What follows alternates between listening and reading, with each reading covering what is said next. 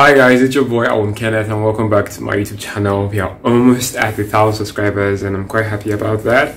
So today's video is productivity and just talking about how hard it is to be very productive during these times, during COVID-19, and yeah, what I've been going through. First of all, I'm reading this book, let's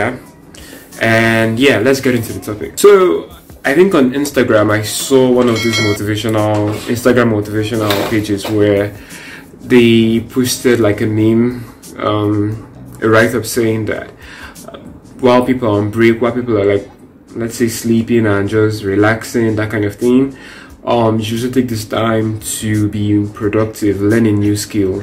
If you come out from this break and you don't have a new skill, then you were probably lazy. At first, to be honest with you, I was like, okay, that's reasonable. We have a lot of time on our hands and we don't know when this will end. So if you're safe, if you're okay, if you're healthy, I mean, why not try and learn something and to make use of your time, right? Then I started seeing some Nigerian CEOs and some influential people in their rights here in Nigeria bashing the quote, saying that people should just rest, and if you want to rest, if you want to be productive, then don't let any Instagram motivational person fool you into overstressing, right? Do not stress yourself too much. And I was like, okay, that's cool too, like, do not stress yourself. Yeah, I also agree with that point. But then again, I saw a different self-help guru on Facebook, and he was basically like, we should not deceive ourselves, right? People that have made it, people that are in first world countries are telling you, do not stress, do not try to overkill yourself, don't try to be very productive during this time, are basically just deceiving you because they are well off and they have a better economy than us.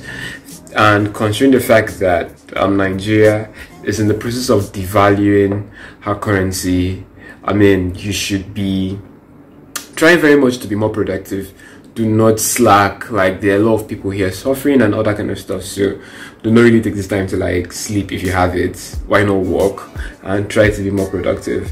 And I was like, okay, I agree with this, because I feel like that was why I agreed the first time. Because if you look at opportunities and privileges, people that live in the third world or third developing world do not have that much, so you have to basically fight ×2 to get what you want, and just basically put your efforts out there and hopefully you get lucky with chance and you get the opportunity you deserve. So that was why I agreed with it. And for me personally, like, being productive in this time has been draining. I've completed some tutorials which I'm happy with, but then again, didn't really get the knowledge. I just did it like a competition. I wanted to finish and not really properly understand what I was learning. Like, I really wanted to learn, or I still want to learn, programming language Python and get very efficient with it. Then again, I applied for Andela. Andela came up with this SDG challenge. First of all, Andela, I don't know what's wrong with their comms team. It's just mess, and it really frustrated me, and I just gave up. I gave up. I left the Facebook page. Like, I'm about to even block them on my email. I should tell you how bad it is, because I'm like, I don't want anything again to like point or notify me that I haven't signed up for this thing in the first place, because it was so frustrating. And with all what is going on, I had a very terrible headache that day, and I was like, nah, I give up.